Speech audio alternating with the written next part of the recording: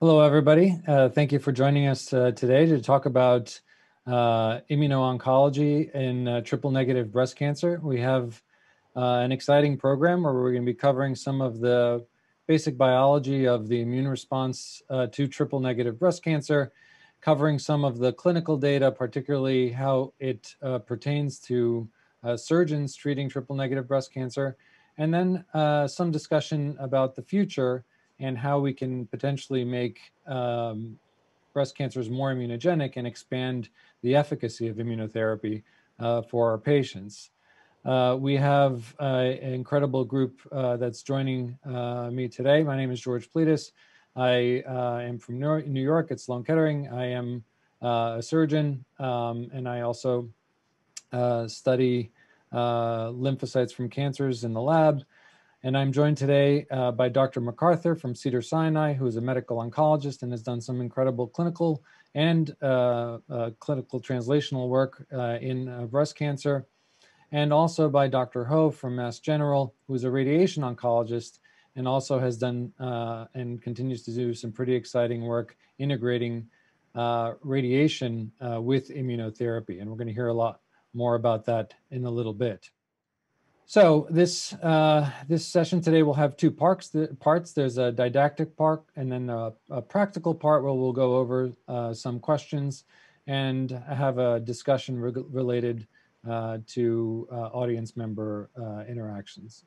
So this is my part of the talk. And what I wanted to cover today was some of the background of the immune response to breast cancer, and really why we believe that triple-negative breast cancer in particular, it can be considered an immunogenic cancer. For a long time, breast cancer has not been considered a particularly immunogenic cancer, but as we learn more about the biology of the various subsets of breast cancer, it becomes clear that triple-negative breast cancers stand out. And I wanted to go over some of the data that suggests this to be true.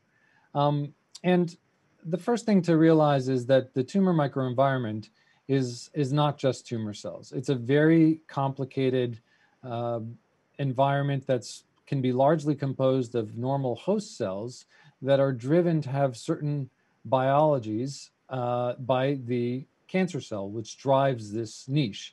And there are very interesting aspects of the tumor microenvironment that are being understood through various labs that are studying this.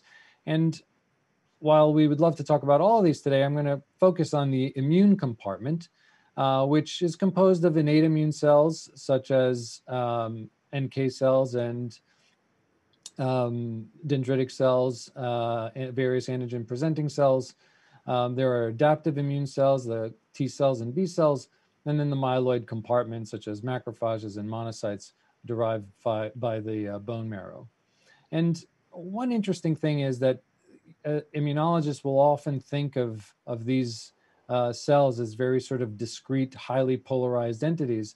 But as we study cancer more and more, we realize that it is incredibly complex. And this could be evident both when you look at cancers through transcriptomics. And so we're all familiar with the sort of Lehman characterization of triple-negative breast cancers into various transcriptomically defined subsets. These have been further defined here by the Baylor subset. And again, repeatedly, you will find that even when we're talking about transcriptomics or other metrics of investigating the biology of triple-negative breast cancers, the immune response always pops up because it is very relevant to the biology of triple-negative breast cancers. And here you can see that the two major subgroups of triple-negative breast cancers as described by gene expression include the basal immune activated and the basal immune suppressed. And these subsets are largely defined by the presence of genes related to the immune system, some things like cytokines or various activation molecules that could be on immune cells. And when they're present in the tumor microenvironment and they're picked up by the gene expression assays, these are called basal immune activated. And when they're not, and so they're suppressed or they're not there, it's the immune suppressed subset. And this is actually clinically particularly relevant because, again, Another theme that we'll notice as we go through these presentations is that the immune response is highly prognostic for these cancers. It dictates outcome, whether it be the natural history of the disease or its response to therapy can be debated, but nonetheless, it is important prognostically. And so the basal immune activated has the best prognosis and the basal immune suppressed has the worst. And this is a recurring theme. The more of an immune response you have, the better outcome. And so transcriptomics has revolutionized the way we think of triple negative breast cancers. And this, of course, has led to many targeted approaches, immunotherapy for the immune activated as a hypothetical approach, and then providing immunotherapy combinations for the immune suppressed to augment immune responses, such as radiation, which we'll hear later on. And not surprisingly, as complex as the transcriptomics are, the genomics are also very complex. And when you look at the various subsets of triple negative breast cancer as described by gene arrays, you can see various alterations that correlate with the different subsets. The classic preponderance of P53 mutations is there. But what also is here is varying degrees of the presence of mutations or non-synonymous mutations. And this also has been shown to be correlative with immune response and also potentially predictive of response to immunotherapy. And this, you can see, varies across the different subsets. And this is much higher in triple negative breast cancers than it is for other subsets of breast cancer. And so this is another sort of example of how various types of interrogations of triple negative breast cancers kind of come back to the immune response. And so equally as complex and probably even more complex is the immune response to breast cancer. And this is coming to light in relatively recent times as we have gotten better at interrogating immune cells in tumors. And so we have started from a very simplistic categorization of immune cells using just kind of standard immunohistochemical approach or flow cytometry with limited parameters to a point where we can do single cell RNA sequencing. And this is fairly common and relatively standard these days. And when you do this on tumors from patients with breast cancers, this is an example of such an experiment, you can see that there's enormous complexity. And so this is a t-SNE reconstruction of single cell RNA sequencing from TILs or tumor infiltrating lymphocytes from a tumor, from normal breast tissue, from a lymph node and blood. And basically the colors here, or the clusters, are populations with discrete transcriptomic phenotypes. So they're very particular biologically distinct cells. And you can see how much more complicated this map is for tumors. There's a huge heterogeneity in the immune response in tumor versus normal, and you can see how simplistic blood is. And on a practical level, you think of T-cell responses as being fairly classical, Th1, Th2. Well, when you do something like this, you can find 38 different T-cell clusters, 15 of which are CD8, 21 of which are CD4. So it's highly, highly complex. And the problem here is that when we try to interrogate a single person's tumor by relatively simplistic methods, such as a standard panel looking at CD4 or CD8s, we lose a significant amount of the underlying complexity. And hopefully in the future, as assays like this can become more commonplace and less expensive, we can start to get a better understanding of an individual's immune response. However, what we do currently, for the most part, is something like this. And this is how we assess an immune response on a clinical level in pathology specimens from human breast cancers, which is basically just an H&E stain. And TILs, or tumor infiltrating lymphocytes, are little blue dots, mostly in the stroma of an H&E section. And so this is an example of a slide from a patient who has a dense infiltrate immune cells, and you can see a lot of blue in the stroma here between the nests of the tumor cells. And then on the right side of the screen, you see a tumor that's largely devoid of immune cells. And so there's a lot of pink there, not a lot of blue. And this would be, by some people's measure, a cold tumor, meaning there's not much of an immune response, whereas on the left would be a hot tumor, and there's a significant immune response. But it's often not so dichotomous. And in actuality, the immune response is more of a continuum across different samples. And so when you're looking at a large data set, a large sample of tumors, you'll see that there's a very large spread. It ranges from tumors that have very little immune response to a huge immune response. And these tumors, some of them, there can be more immune cells than there are actually tumor cells. And so when the stroma is occupied by greater than 50% of the area by lymphocytes, these are called lymphocyte predominant cancers. And so you can think about the spectrum when you study TILs in two ways. You can think of it as a continuous variable. In some studies, some research studies will look at this as a continuous variable, or you can think of it as a dichotomous variable and just pick a cutoff, like 20 to 30%, which is often used.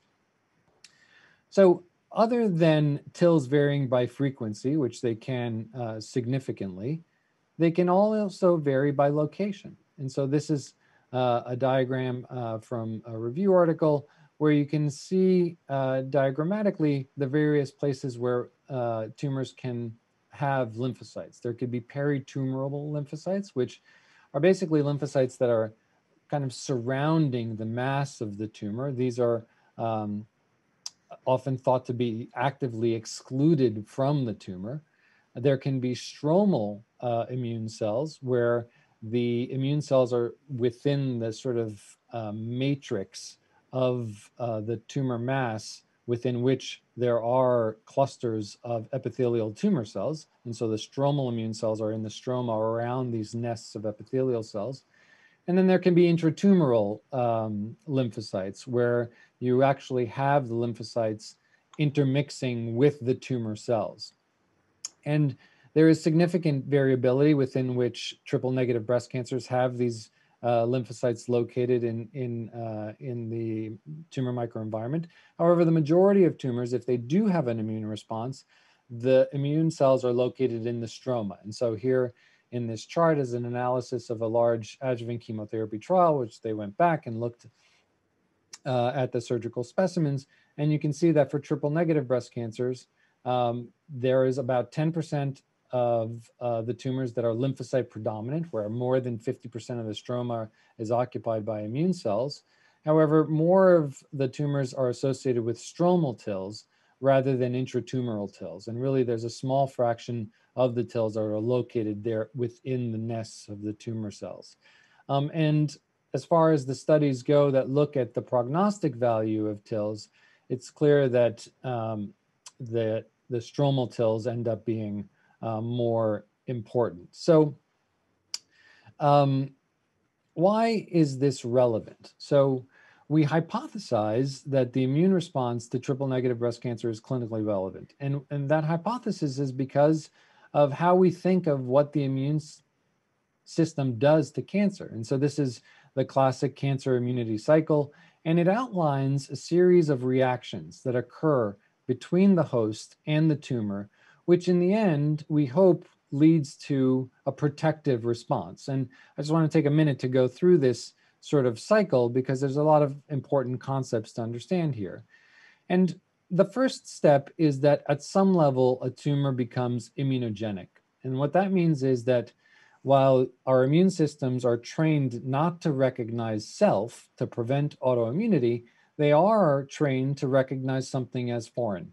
And so we think that there are antigens within tumors that are able to activate the immune system. And a lot of these have been mapped out as something called neoantigens. And so there are mutations that cause proteins that are original or new to the immune system. And these can be detected by T cells and even antibodies from B cells. And that initiates an immune response. And that immune response, for it to sort of come to fruition, needs to go through a number of steps. These antigens need to be picked up by antigen-presenting cells. And so these are cells like dendritic cells that monitor their environment, looking for new antigens. And when they find these antigens, they can present them through major histocompatibility molecules to the effector cells, which are T cells or B cells. And this has to be done in an appropriate context. The antigen presenting cells need to be inflamed in a certain way or activated in a certain way. So context is important. And when that context is appropriate and the appropriate co-stimulation is there, the T cells can become activated to recognize this new antigen. And in the process of activation, they acquire properties that allow them to seek out the area from which this antigen came through. And so this antigen priming step is thought to happen in the lymph nodes. The T cells get activated. They get the ability to traffic back to the tumors. To do this, they need to be able to go through various layers like endothelial cells to go into the tumor stroma. And there, the T cells can actually recognize these antigens that should be presented by cancer cells, largely through MHC class 1 if it is present. And this can lead to a response whereby these T cells can then kill the cancer cells. And so the end result here is that the cancer cells get killed by the immune response. And so what is the evidence that this is occurring in triple negative breast cancers? And I'd like to go through a couple of steps or avenues of evidence to suggest that this is true. One is, how does this play a role in the natural history of breast cancer and the response to therapy, either chemotherapy or immunotherapy? So unfortunately, there is not a whole lot of data on the outcome of triple negative breast cancer without the function of treatment. And so this is a relatively small study of a sort of multi-center, multinational collection of retrospective samples from various institutes, relatively small numbers. But basically what they did is they went back and they assessed the TIL frequency, the amount of stromal TILs in their samples, and they basically looked at outcome based on the degree to which the tumors were infiltrated. And again, like I mentioned before, many of these studies look at this as a continuous variable, and so they will report data as a continuous variable. And so for every 10% increment in TILs, there is a corresponding change in hazard ratio, right? And so for this study here, the hazard ratio for every 10% increase in TILs improves by 0.93. And so it's a modest effect, but nonetheless, it shows you that tumors that have lymphocytes do better than those that don't. And this is outside of the effect of treatment because these are untreated patients. Of course, this is going to be a highly selective group. Why didn't they get treated? Are they older patients? What have you? But nonetheless, it's a very it's a small study, but one of the few studies that we have that looks at this very specific question. And these are some of the estimated survival plots, this time looking at a dichotomous value. So looking at this 30% cutoff, and you can see that the tumors that have higher level of TILs or greater than 30% do better than those that have lower than 30%. I will also draw your attention to the sort of fraction of tumors here that actually have greater than 30%. And you'll see that it's the relative minority. In this group, it's about a third or less of the total group. So most samples will not be abundantly infiltrated by lymphocytes. But nonetheless, this data does suggest that this active immune response is somehow impacting the natural history of this disease in a good way. Now, what about with adjuvant chemotherapy, right? And so there have been a number of studies that looked at this. This is one study, a combined analysis of these two adjuvant chemotherapy trials over 500 samples. And again, what they find is that when you look at the variable as a continuous variable, there is this continuous increase or improvement in outcome as there's increase in stromal TIL. And so large follow-up in this study, for every 10% increment in stromal TIL, there was a 14% reduction in the risk of recurrence or death, an 18% reduction in the risk of distant recurrence. These are, again, all triple negative breast cancer patients. And so this is highly statistically significant, and it's an independent variable. It maintains in multivariate analysis.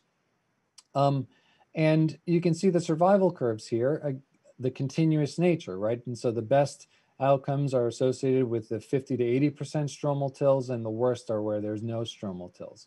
And you can see the variations between those two. Now, that is one study. Here's a study of a much larger group, over 2,000 patients from 9 adjuvant trials. And again, you see that there's this robust linear relationship between an increase in TILs and disease-free survival, with the hazard ratio here for every 10% increase in stromal TILs being 0.86. And you'll see that this is better than it was in that small group of untreated patients. So that it suggests that there is an interaction with treatment as well, and not just the natural history of disease. And this is actually so reproducible and robust that you can even translate this on an individual patient level. And you can go on a website at tillsandbreastcancer.org, and you can take an individual patient's data, some very basic demographics, and the algorithm will generate a survival curve that will show you the predicted survival, or whatever other metric you'd like, of an individual patient based on the stromal TILs. And this is a review article here that you can look at for the description of this type of nomogram. So this is a study from the German breast cancer group, looking at over 900 triple negative breast cancer patients, as well as other subsets, but there was good sampling of triple negative breast cancer. And you can see in this plot here that the patients who had a high degree of infiltration or lymphocyte predominant cancers had a significantly higher complete pathologic response rate than those that were less infiltrated. And this, of course, as we saw with the adjuvant chemotherapy, translated to improved outcomes. So TILs ends up being one of the best predictors we have for response to neoadjuvant chemotherapy. And interestingly enough, even in the patients who do not have a complete pathologic response, where there is still residual tumor, the TILs continue to be prognostic. And so that if you look at the residual immune cells within the mass that's remaining within the residual disease, those are further predictive of outcome.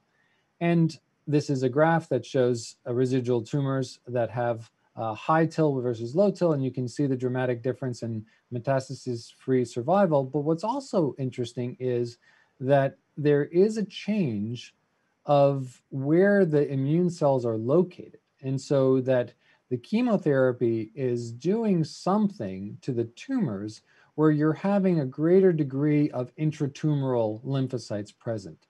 And that is very interesting, because we often think of chemotherapy as potentially being a mechanism by which we can make tumors more immunogenic. Now, why would this be the case? Why would TILs be predictive of chemotherapy response? Well, that isn't entirely clear, but there was one study out of Yale, which is very interesting. It was published a few years ago in Immuno-Oncology, which basically took a simple approach. What they did was they looked at gene expression data as well as genomic data from triple negative breast cancers, and they correlated a gene expression profile that was associated with a immune response to the degree to which tumors were sort of somatically or genomically complex, right? And so how heterogeneous they were genomically, either through looking at clonal heterogeneity, through this score that they developed, or just purely looking at somatic copy number alterations. And one thing they find is that there's an inverse relationship. The higher degree to which the tumors manifested an immune signature, the less complex they were. The lower the degree there were present somatic copy number alterations or clonal heterogeneity.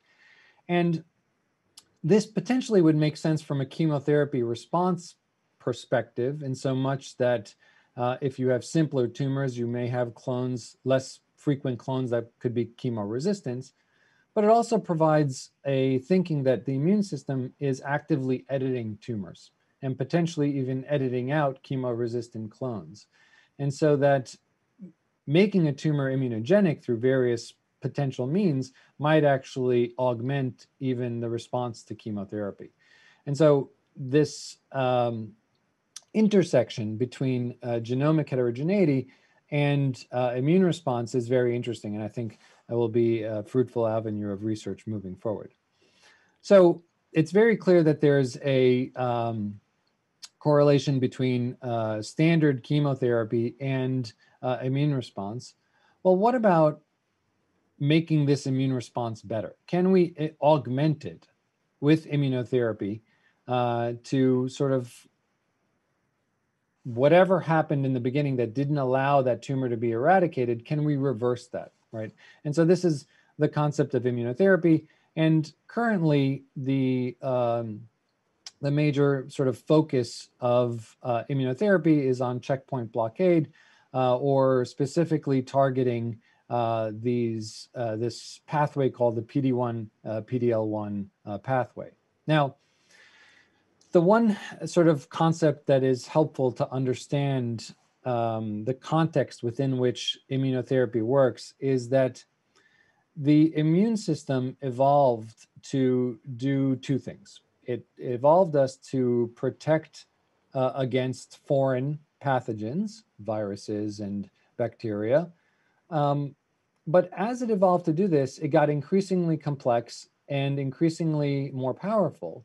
And during that evolution, there had to be mechanisms in place to prevent sort of aberrant damage, so autoimmune responses, to protect against reactivity against self, but also mechanisms to curtail immune responses, to turn them off, because collateral damage from a very potent immune response could be detrimental to a host. And so mechanisms evolved to sort of prevent that from happening. And what's interesting is that these mechanisms seem to be recapitulated in the tumor. And so that these, the ways that the immune system turns off an immune response, or the way that immune system protects against autoimmunity, are found within tumors. And so, for instance, there's a subset of T cells known as regulatory T cells, and they're critically important for preventing autoimmunity, and they're necessary for survival. And if you look inside of a tumor, they're full of regulatory T cells. And so that the tumor is co-opting this normally occurring mechanism of preventing autoimmunity to protect itself against immune attack. And similarly, pathways that curtail an immune response or prevent collateral damage are also co-opted. And so this is where this idea of checkpoint blockade comes into play. When you have a T cell that's activated, it can potentially go on to produce a tremendous amount of inflammation. And so there are programs in place that at the beginning of activation, there are checkpoints that go up that limit the immune response to that T cell so that it can turn off once it's done its job. And there's two classic ones that have been well studied. One is the CTLA-4 pathway, and the other one is the PD-1 pathway. And so once T cells get activated, they upregulate this receptor called PD-1. And when this receptor sees its ligand, PD-L1 or PD-L2, in the environment within it is, either it could be in the setting of a viral infection, and the virally infected epithelial cells can express PD-L1 to turn off the T cell response, or it could be in the setting of a tumor, where a tumor cell expresses PD-L1, which binds PD-1 on the T cell and essentially turns it off. And so again, this is not in any way tumor specific. This is a normally occurring mechanism that protects us against our own immune system, but it's co-opted by a tumor. And so this became very clear as a potent mechanism of T cell suppression within the tumor microenvironment, and that if you when you take an antibody and you disrupt this interaction, and so you don't allow PD-1 to see PD-L1, then you alleviate this suppression, and the T cell then can be continued to be activated and kill more tumor cells. And so this idea of immunotherapy has, of course, made great waves in some cancers more than others. But one hypothesis that is often put forth is that you need to have potentially some sort of pre-existing immune response for this to work. There need to be T cells around so that when you take away this suppression, they'll be active.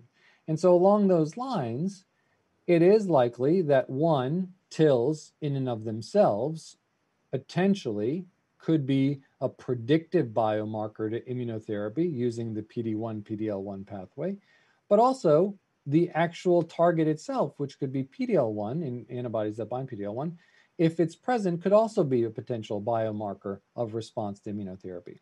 And so this Keynote 173 trial was a phase 1b study looking at neoadjuvant pembrolizumab with chemotherapy.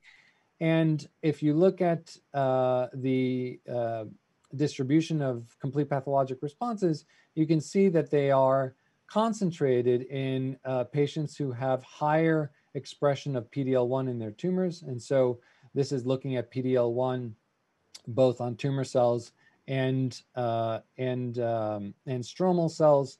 But you can see that if you look at these plots, it's not a perfect biomarker because there are tumors that have very high levels of PD-L1 that have PCR, that get a PCR, but there are others that have almost no PD-L1 that still have a PCR. So it's an imperfect biomarker, but it clearly concentrates a group of people that will respond. And similarly for TILs, you see the same pattern, that it is a biomarker. It can concentrate a group of patients who will have a complete pathologic response to neoadjuvant immunotherapy. However, it's imperfect because there are plenty of patients down here who had a complete pathologic response who've had very few TILs. So the biology doesn't add up entirely with what we're observing clinically, but nonetheless, it is hypothesis generating that having the target around is important and that having a pre-existing immune response is important. And so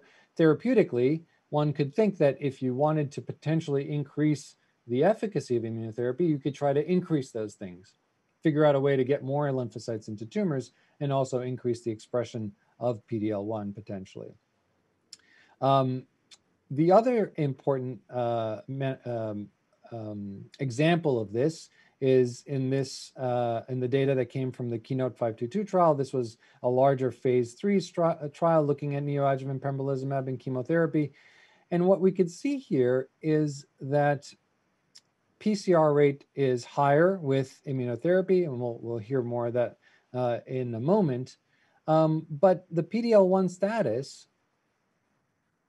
alone doesn't predict for benefit of this regimen. And so while patients who have PD-L1 positivity in general have a greater likelihood of having a complete pathologic response if given immunotherapy, but even without immunotherapy, even chemotherapy alone, we can see that the PD-L1 in and of itself in the patients in the placebo arm can find a group of patients that will have an increased rate of a complete pathologic response.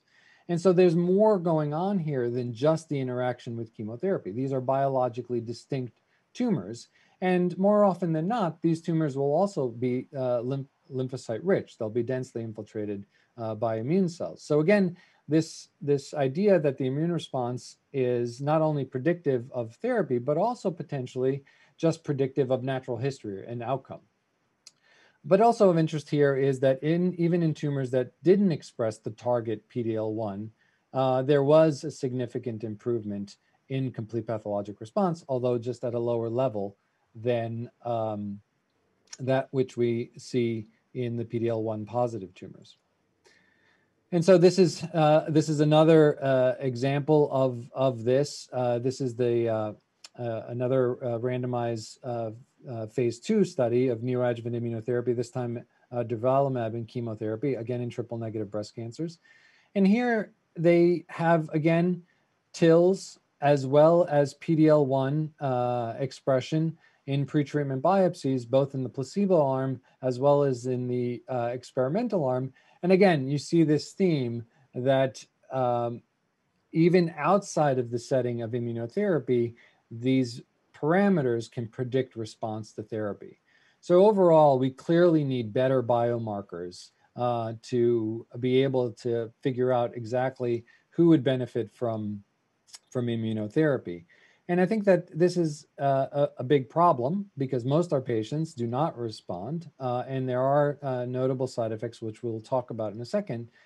And to get to this answer, or to at least get a better answer regarding biomarkers, we really have to try to understand the tumor microenvironment as a whole, and not just focused on these very sort of narrow windows of TILs or just PD-L1 expression. And we have to understand that T cells interact with various other factors within the tumor microenvironment, and that as a tumor evolves, it will evolve various mechanisms of avoiding an immune response, which are going to be outside of the realm of checkpoint blockade.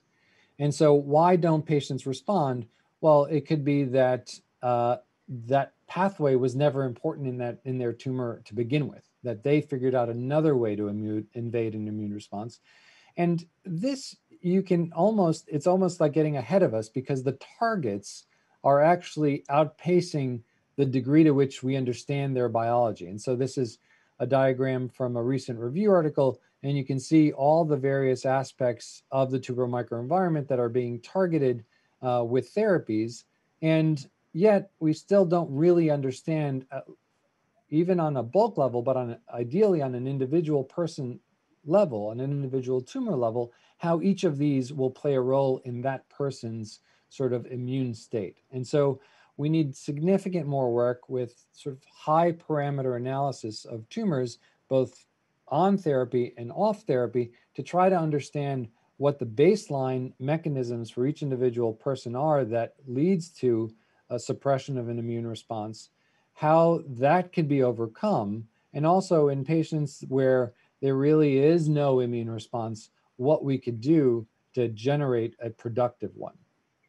And so I will stop there, and I will hand it over to Dr. MacArthur, who will take us through some of the clinical trials of immunotherapy and triple-negative breast cancer.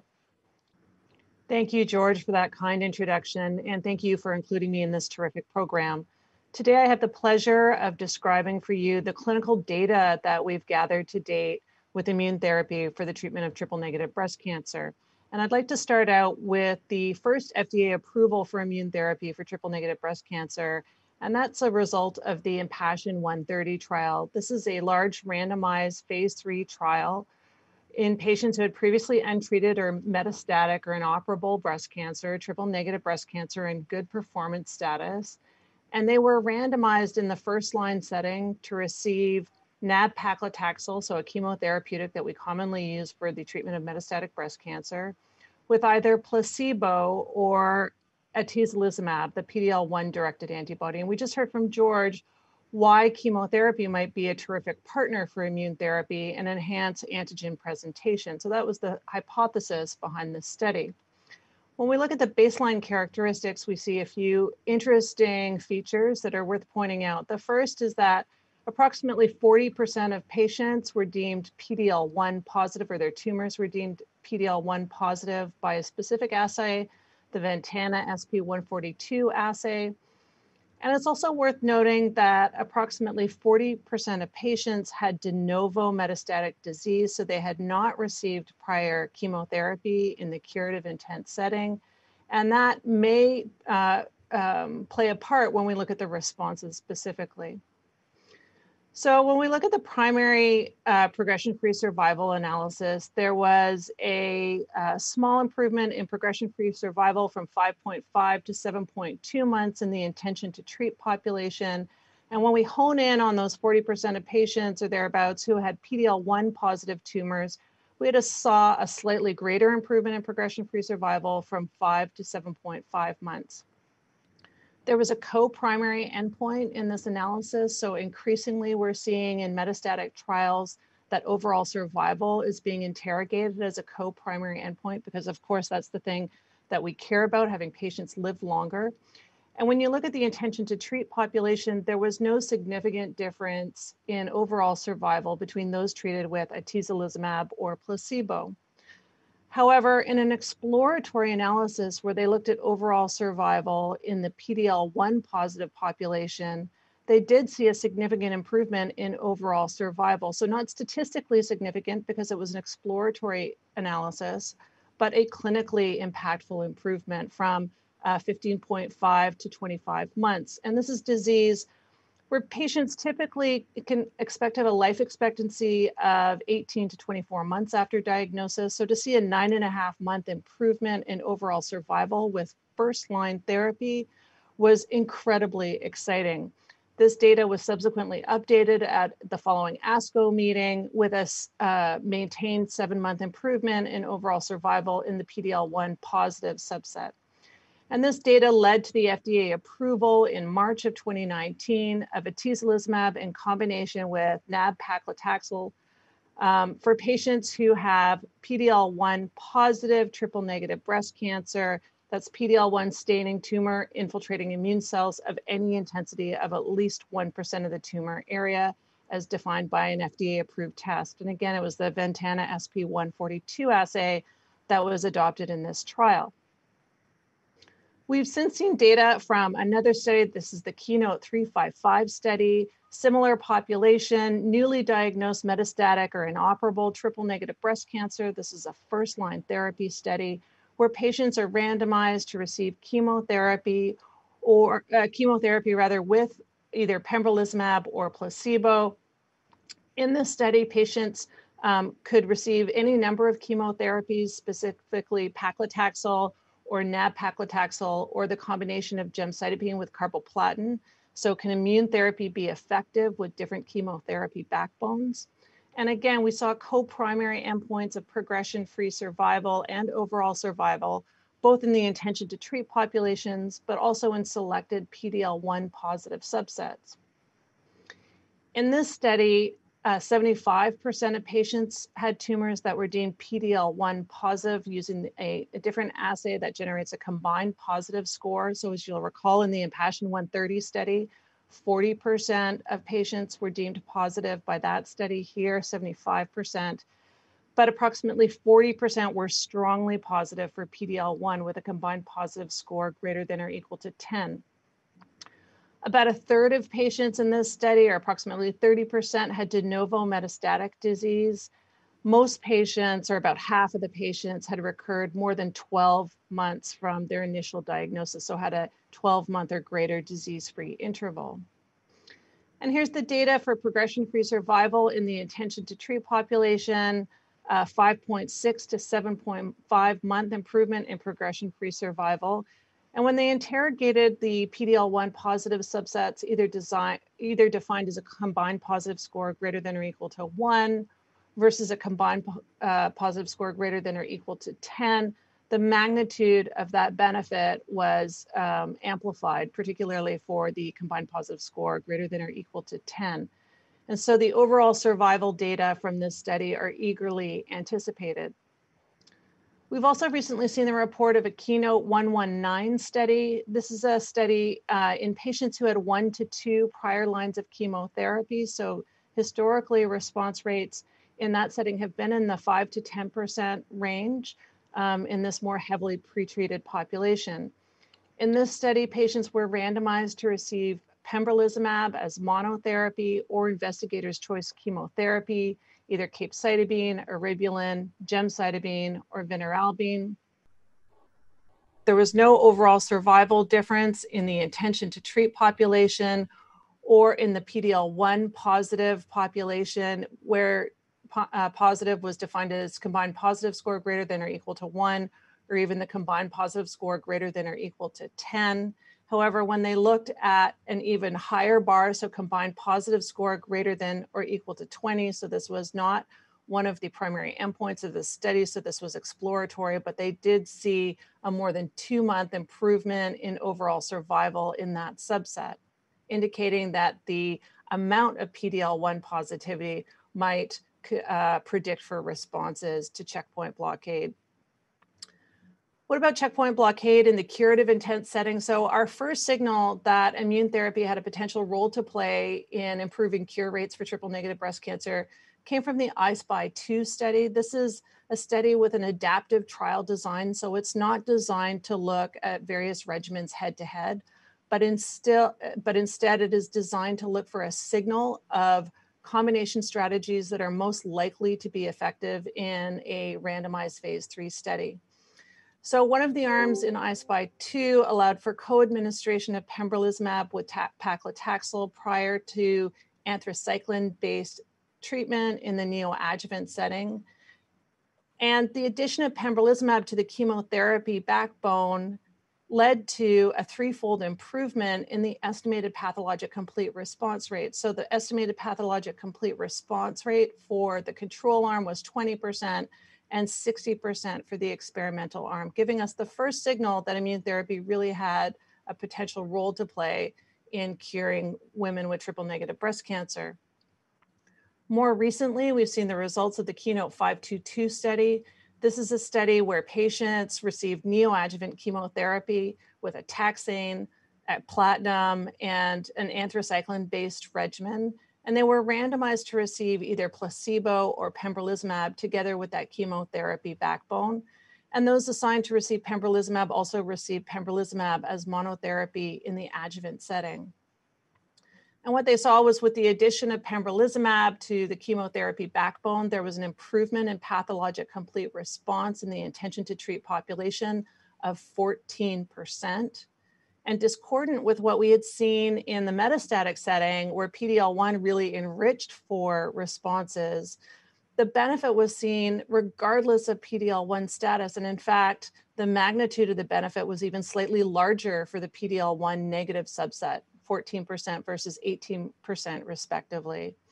So this was very exciting data to see improvements in pathologic complete response, because pathologic complete response has historically correlated with curability of disease. And we saw an early signal that this might be true with this strategy. So at the time of this presentation, we had only 15 months median follow-up. So this is very unstable data, but indicates that at 18 months, there's a 6% improvement in event-free survival. So as early as 1.5 years after treatment, there is an improvement in cure rates. And so longer follow-up is highly anticipated. There was also a recent report from the IMpassion031 study. This is a study looking at nab-paclitaxel as the taxane backbone, followed by doxorubicin with cyclophosphamide, and either atezolizumab or placebo, again in the neoadjuvant setting, with those being assigned to atezolizumab, receiving atezolizumab again in the adjuvant setting. And on Wednesday, June 17th, we received a press release stating that this study had met its primary endpoint by demonstrating a statistically significant and clinically meaningful improvement in pathologic complete response for patients with early triple-negative breast cancer, regardless of PD-L1 expression. So the details of that study are very highly anticipated. A couple other neoadjuvant studies worth mentioning. The NEO-TRIP study was presented last year. This was a study looking at carboplatin with nab-paclitaxel, randomized to receive atezolizumab or not before surgery, followed by an anthracycline after surgery. And discordant from the 2 studies that I just showed you, the IMpassion030 and the KEYNOTE-522, these investigators found no improvement in pathologic complete response in the intention to treat population, the PD-L1 positive subset or the PD-L1 negative subset. And it is unclear why these results are so discordant from the other studies, although pathologic complete response was not the primary endpoint for this study. And so event-free survival data from this study are very highly anticipated. The GEPAR-Nuevo study was a study looking at nab-paclitaxel followed by anthracycline with cyclophosphamide in the neoadjuvant setting, and patients were randomized to receive that backbone with durvalumab versus placebo. And a subset of patients participating in this study actually received durvalumab as a run-in prior to initiating chemotherapy. And that's really important. I'll show you in a moment why. So they did not show a statistically significant difference in pathologic complete response, although there's a suggestion that maybe pathologic complete response was improved in the durvalumab group, but again, not statistically significant. But what was interesting in this study was that the patients who received the immune therapy before chemotherapy in this exploratory analysis had an approximately 20% improvement in pathologic complete response, which begs the question, does the timing of administration of immune therapy with respect to chemotherapy matter? And this study would suggest that perhaps it does. There are also some adjuvant studies that are ongoing to be aware of. SWOG 1418 is a study randomizing patients with residual triple-negative breast cancer after their standard of care chemotherapy and surgery to receive pembrolizumab for a year versus observation. And that study has been accruing very briskly. There's also the Impassion 030 study, which randomizes women after surgery to receive adjuvant paclitaxel followed by cyclophosphamide and doxorubicin with atezolizumab versus not. So this asks the question, can you effectively treat micrometastatic disease in the adjuvant setting, as we have seen successfully done in other tumor types, including curable melanoma? Fantastic. That was great and amazing how much has been accomplished in a relatively short time. So now we will turn it over to Dr. Ho, who will tell us what the future holds. Okay, so thank you very much. It's a pleasure for me to be participating in this presentation. Thank you, George, for organizing and inviting. I'm going to be speaking about new directions in local therapy approaches to expand the benefits of immunotherapies to more breast cancer patients. And I'll be specifically focusing on radiation therapy and also touch upon cryotherapy. So I'm sure that you've all heard that radiation can augment the tumor immune response, and it can do that in a variety of ways. It can facilitate antigen presentation. Radiation can also prime and recruit T lymphocytes to the tumor stroma. It can also directly induce PD-L1 expression in the tumor and stromal cells. And I'll explain what this abscopal effect is, but it can be possible to observe an abscopal effect when you combine radiation with immune checkpoint inhibitors. So there are a number of outstanding questions when it comes to combining radiation and immune checkpoint inhibitor optimally for the treatment of breast cancer. But one of the main questions that we're trying to figure out here is what dose is optimal.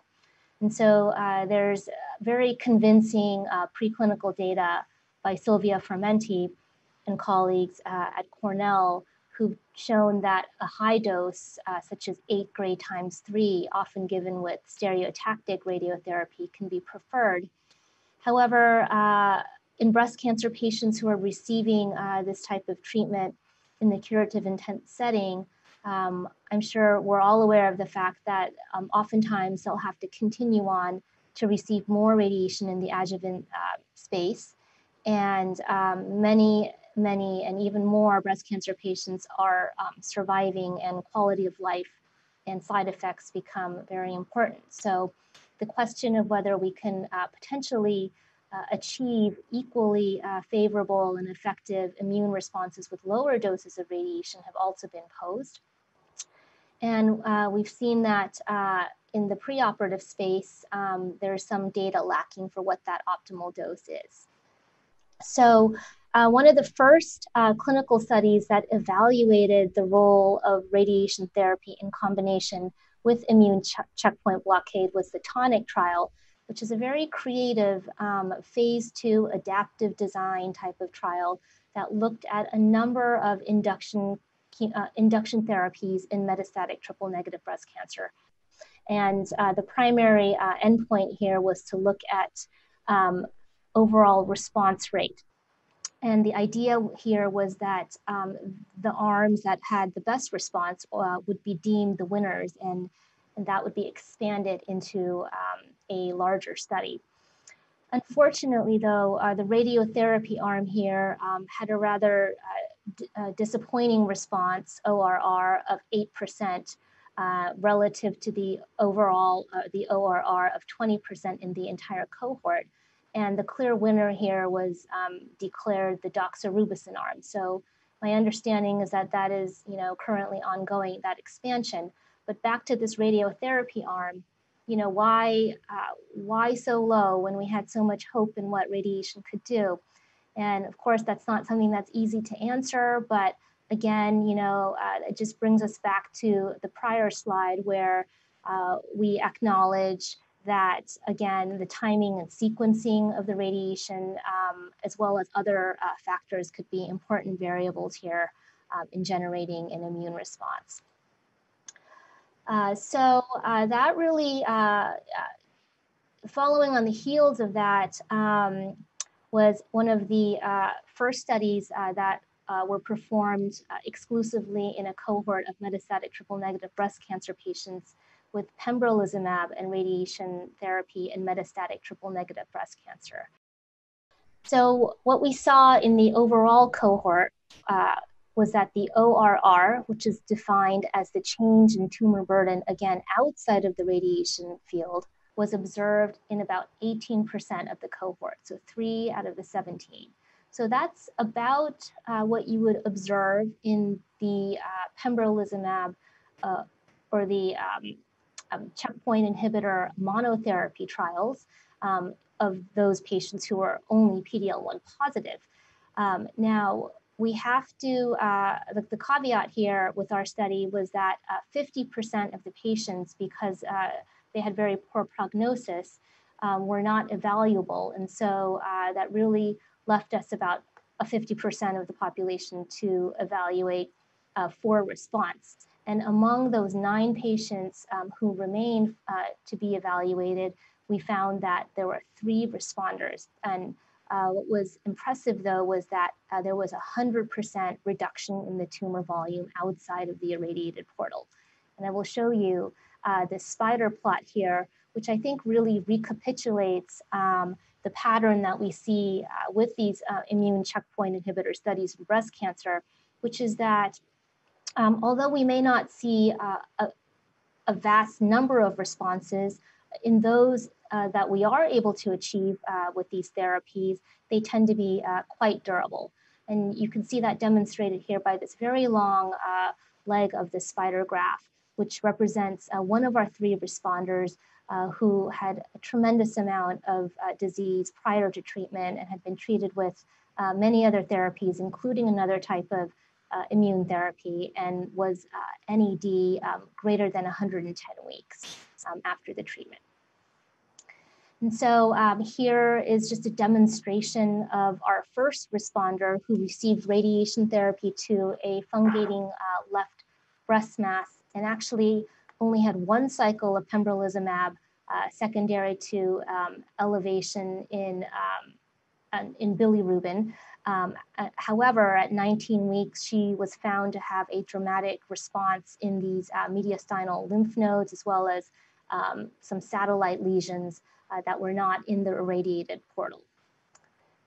And this is our exceptional responder whose long spider leg of the graph I showed you earlier, who had significant radiation with hyperthermia even to a breast mass that was really infiltrated with tumor, as well as a lung tumor, which is what she came to me to be irradiated.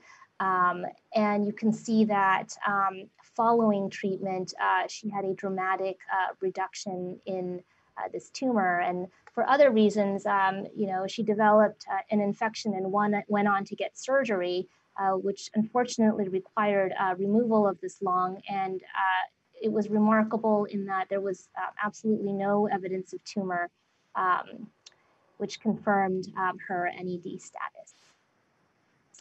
So when we started this out, of course, when you're combining these therapies and there's so much unknown, just being able to have a good understanding of the tolerability and safety is important. And we found that there were mostly grade 1-2 toxicities observed with combining pembrolizumab and radiation, mostly radiation dermatitis, which was attributed to the radiotherapy and certainly not the combination of the treatment. And we saw very few grade 3 to 5 toxicities. And these other ones were attributable to the pembrolizumab. So the lessons that we learned was that based on this small study, the combination with the dose and fractionation that we gave and the sequencing that was proposed appeared safe and well tolerated.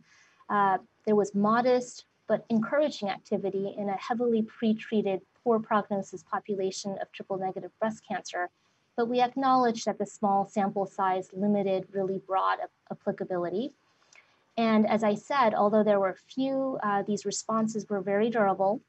And it did appear that low volume metastatic disease and earlier line of therapy was better, and PD-L1 positivity appeared suggestive of response. All 3 responders were PD-L1 positive.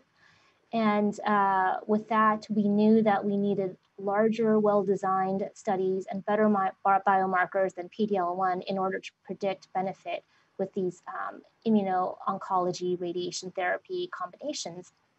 And then lastly, this really generated the excitement and rationale to really look at these combination strategies in the curative intent setting.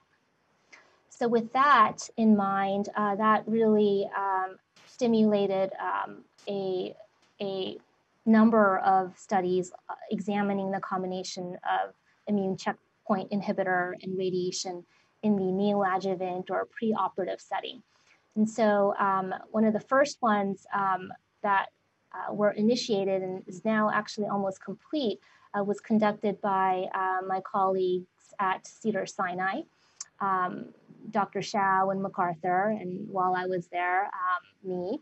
And this was a pilot study of preoperative pembrolizumab and radiation therapy in HER2-negative early-stage breast cancer patients, in which 8 grade times 3 was delivered preoperatively with 1 cycle of pembrolizumab. And then that was followed by standard of care preoperative treatment, whether that be neoadjuvant chemotherapy or surgery. And so what's been impressive, and these were, it's early stage here, but it turns out that quite a few patients had pretty advanced disease. In the data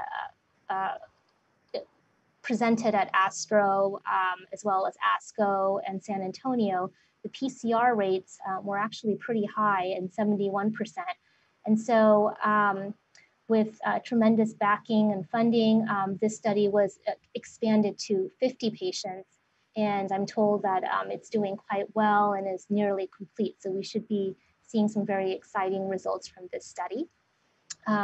There's the Pandora study run by Dr. MacArthur, which is preparing to open. And this is a randomized phase 2 study, which is looking at the combination of durvalumab with chemotherapy in triple-negative breast cancer in combination with radiation. So this is a randomization to radiation, no radiation. And it'll be nice to see different results using immune checkpoint inhibitors aside from pembrolizumab. And then finally, there's the PRAD study, which is run through the TBCRC by myself and Gaurav Gupta, which is a randomized phase 2 study looking at pembrolizumab plus or minus no, low, or high dose radiation in specifically node-positive, triple-negative, or high-risk HR-positive breast cancer patients.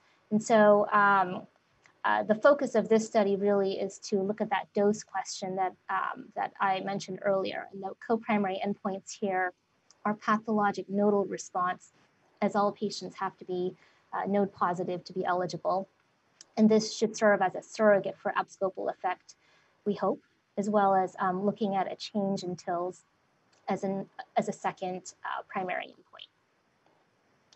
So the study paradigm, I'll just explain this to again really impress upon you the hope in this abscopal effect, or the concept of it anyway.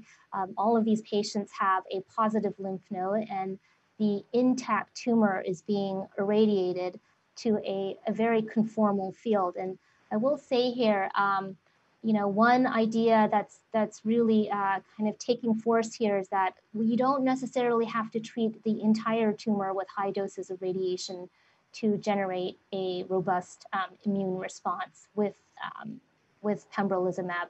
So we, designed a lot of kind of mock treatment plans where we really focus that high dose in just parts of the tumor if the tumor is very large, with the hope of limiting toxicity as these patients need to go on for surgery later.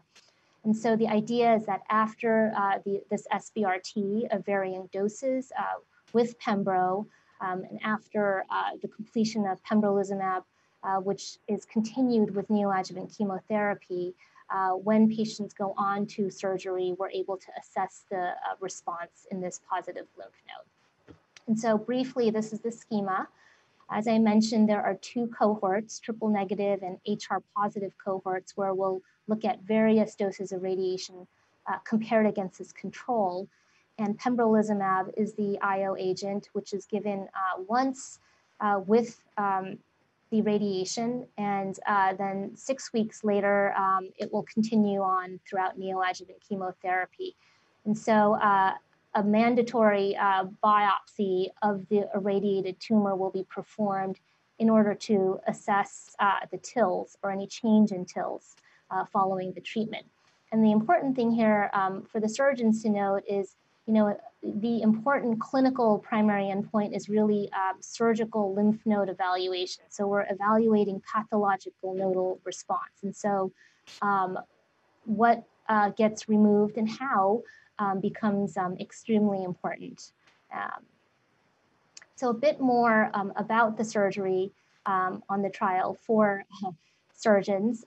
Definitive surgery will be performed 3 to 6 weeks after the neoadjuvant chemo, which is pretty standard regardless of whether there's a trial or not.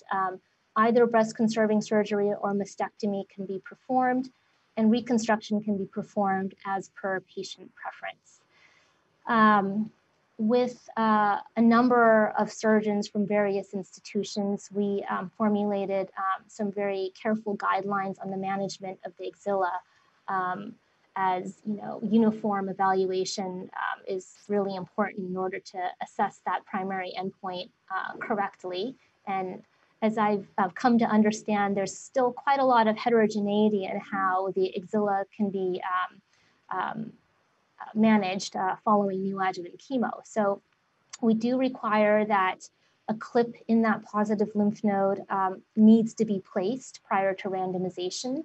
If there are multiple positive nodes that are biopsied, we recommend clipping the most abnormal appearing node as opposed to the most accessible node. In a variety of techniques, sentinel node biopsy, targeted axillary dissection, or axillary lymph node dissection, or a combination can be performed. Importantly, it's required that at least 2 sentinel lymph nodes, one of which must contain the clip, is required. IHC evaluation of the sentinel nodes is required in order to confirm lack of occult disease, whether that be micrometastases or ITCs in all YPN0 cases, and any residual nodal disease detected by sentinel lymph node biopsy or targeted axillary dissection, including micromets or macromets, requires a completion axe dissection. Now, we debated what to do about residual ITCs in the nodes. And the reality is, we acknowledge that although if we really wanted to be very purist, we would require a completion axillary dissection in those patients too. But we recognize that that would be very hard to do in terms of convincing the patient what the benefit of that would be. And so we recommend it, but do not require it. So enough about radiation. There is actually a tremendous amount of interest and large phase 2 trials looking at cryoablation and CTLA-4 blockade. And some of the initial work illustrating the success of this approach was performed by Rebecca Waits at Memorial Sloan Kettering, along with Larry Norton, in which the combination of cryoablation in a mouse with anti-CTLA-4 antibody demonstrated a significant decrease in tumor growth in a mouse. And so these are the results where you can see the effect of this combination treatment on the tumor-free survival compared to the control or cryotherapy or anti-CTLA-4 alone. So this, this is very analogous to the results you see with the combination of radiation with anti-CTLA-4, only rather than radiation, we are using cryotherapy here as that local technique. Dr. MacArthur conducted the very first pilot study demonstrating the feasibility and safety of ipilimumab with cryoablation, with or without cryoablation in breast cancer patients. And so you can see a tumor here that is pre-treatment and is present in the posterior upper breast. And this is the ice ball that is formed after cryotherapy. And I'm told that there's a thawing that occurs prior to freezing again, which all happens within a number of minutes. And the size of this ball can be controlled by the interventional radiologist who performs the procedure. But this is generally how it's done. And from this study, which was published in 2016, you can see that this percent Ki-67 expression demonstrates how the induction of systemic T-cell proliferation was induced by the combination of IPI plus cryo compared to either modality alone. So it is from these early preclinical as well as clinical studies here that really led to the next generation of IO cryoablation studies. Great. Fantastic. Thanks so much, Alice, for that. Really exciting direction radiation is taking, and we hope to see some of these data in the near future. So now I think it'd be a good time to have a bit of a discussion, or to sort of maybe address some of the questions that are coming in from our audience. Heather, maybe you can answer this question. How different has been the experience of immune-related adverse events in the advanced setting, where patients have been getting immunotherapy as standard of care, versus what's being reported in the neoadjuvant trials? That's a good question, George. I think the experience has been pretty consistent. Again, in the metastatic setting, the median survival for that PD-L1 positive subset who received pembrolizumab, for example, was over 2 years. So that's the duration of treatment there. In the KEYNOTE-522, it was a total year exposure. So in both experiences, they're getting long durations of treatment, and that's why I think understanding toxicity and the risk-benefit calculation around efficacy versus toxicity is critically important. But very consistent. The thyroid issues that we'll talk about today are the most common side effects that we see in the form of immune-related adverse events. And the others, fortunately, are much less common. That's with PD-1, PD-L1 directed therapy, which is mostly what we are talking about here today. With the CTLA-4 directed therapies, there are more issues with diarrhea and even colitis, especially in the early days. So vigilance and early detection of immune-related adverse events is critically important. And I think it's important for this audience specifically to be aware that immune-related adverse events can happen even up to a year after the last exposure. So someone who received immune therapy on a neoadjuvant research regimen who comes to you with routine follow-up a year later complaining of profound fatigue might actually be experiencing a delayed immune-related adverse event. So vigilance as a community, a multidisciplinary community, is critically important. So, so you mentioned what's commonly seen are these endocrinopathies. And fortunately, some of the more severe side effects like the colitis is less common. And I think that even less common are the severe cases of inflammation like in the heart and the lungs and in the liver. But the endocrinopathies seem to be fairly prevalent. And this, I think, was manifested in the neoadjuvant trials. Now, what I think is interesting to talk about is the thyroid, but also the issues with the adrenal insufficiency, particularly in the surgical setting. If these endocrinopathies might happen at the point of the neoadjuvant phase, it might impact the safety of surgery. Certainly, the last thing you want to do is take somebody to the operating room to have a bilateral mastectomy and a flap if they're adrenally insufficient. So what kind of things do you imagine would be used to kind of screen for these toxicities? Do you think there should be screening? Is this something surgeons should be aware of potentially? Yeah, I think fortunately adrenal insufficiency and severe complications such as those are fortunately extremely rare. In the I-SPY 2 neoadjuvant study that we touched on briefly, there was a much higher reported rate of adrenal insufficiency than what has been seen in other studies. So it's still unclear to us as a community why that aberrancy occurred in that study specifically. For patients who are being treated on study, we do a battery of baseline tests, including thyroid studies and other related studies in anticipation of immune-related adverse events and follow those serially while on study. I think the thyroid being the most common issue, so hypothyroidism being the most common endocrinopathy that can occur in 15 to 18% of patients.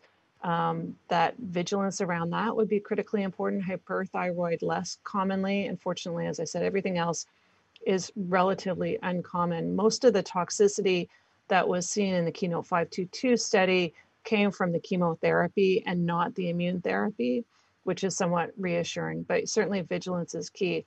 I don't think that we have a standard panel of tests yet to recommend for baseline screening or serial surveillance, but certainly thyroid and CMP profiles, which is what we do pretty routinely in our patients, would be warranted. But we need more longer-term follow-up.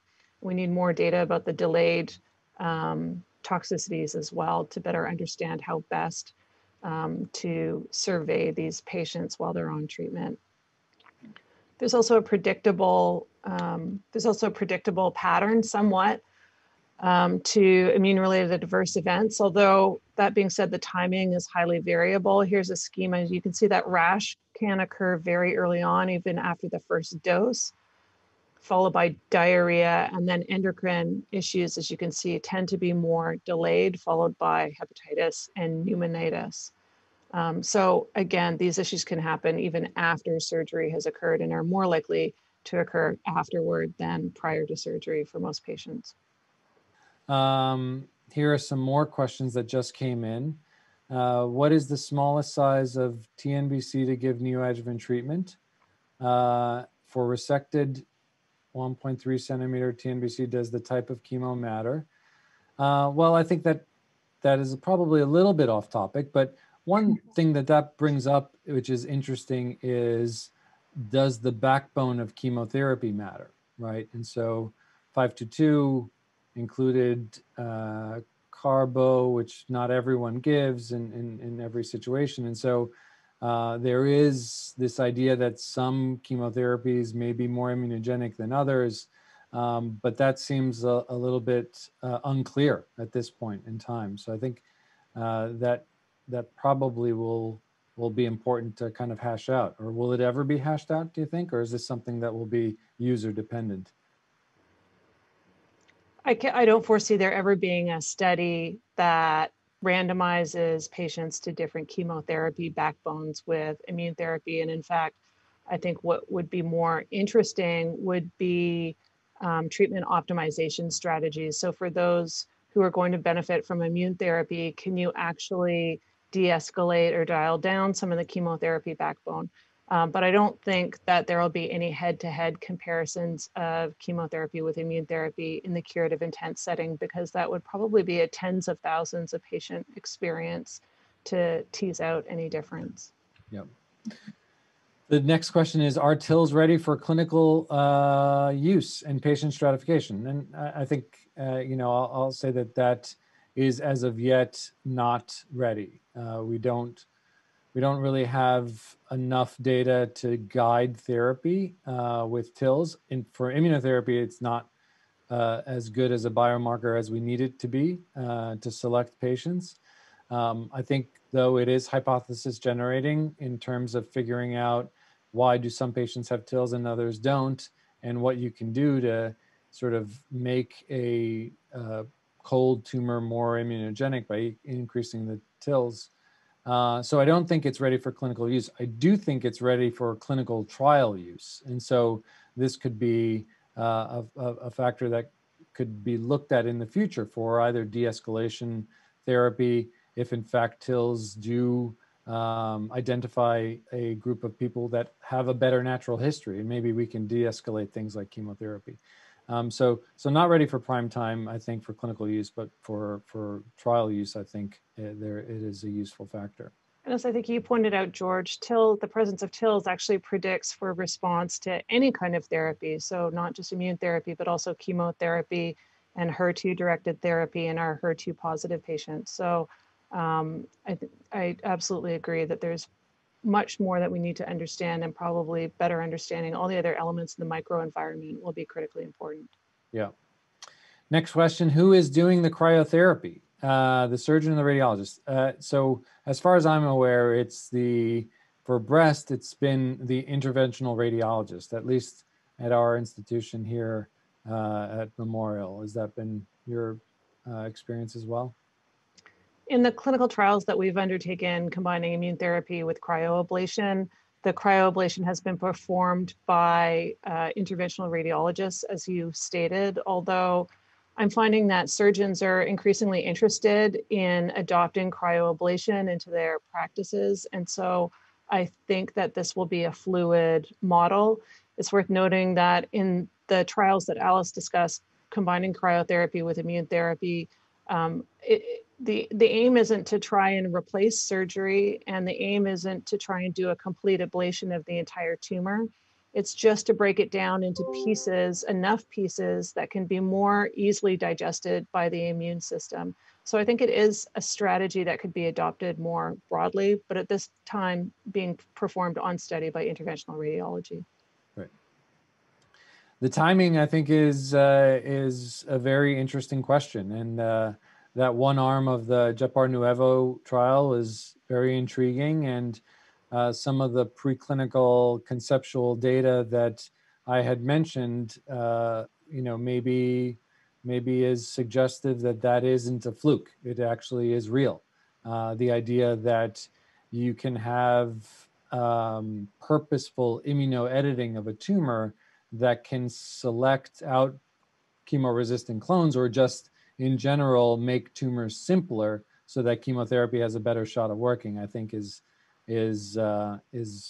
interesting, and hopefully it'll be explored more in the future. Do you know of various run-in trials that are ongoing? I don't. Well, that's how we conducted our cryoablation trials, actually, was giving immune therapy prior to the cryoablation for that exact reason. And worth noting that in the initial ipilimumab cryoablation trial, that no recurrences have been reported after more than 5 years of follow-up, including in our triple-negative breast cancer patients. So we're very encouraged by those results, and we have incorporated that same run-in strategy into the larger randomized phase 2 studies that Alice also described. Great. The Cedars-Sinai preoperative pembro radiation trial, as I recall, also started with a single cycle of pembro and then added the radiation on to the subsequent cycle. And so that'll also be very nice from the standpoint that you'll have these serial biopsies from pre-treatment to post-pembro and then the addition of radiation to the pembro. Great. Well, thank you. This has been an incredible discussion and some really great talks. This activity has been jointly provided by Medical Learning Institute Incorporated and PVI, Peerview Institute for Medical Education.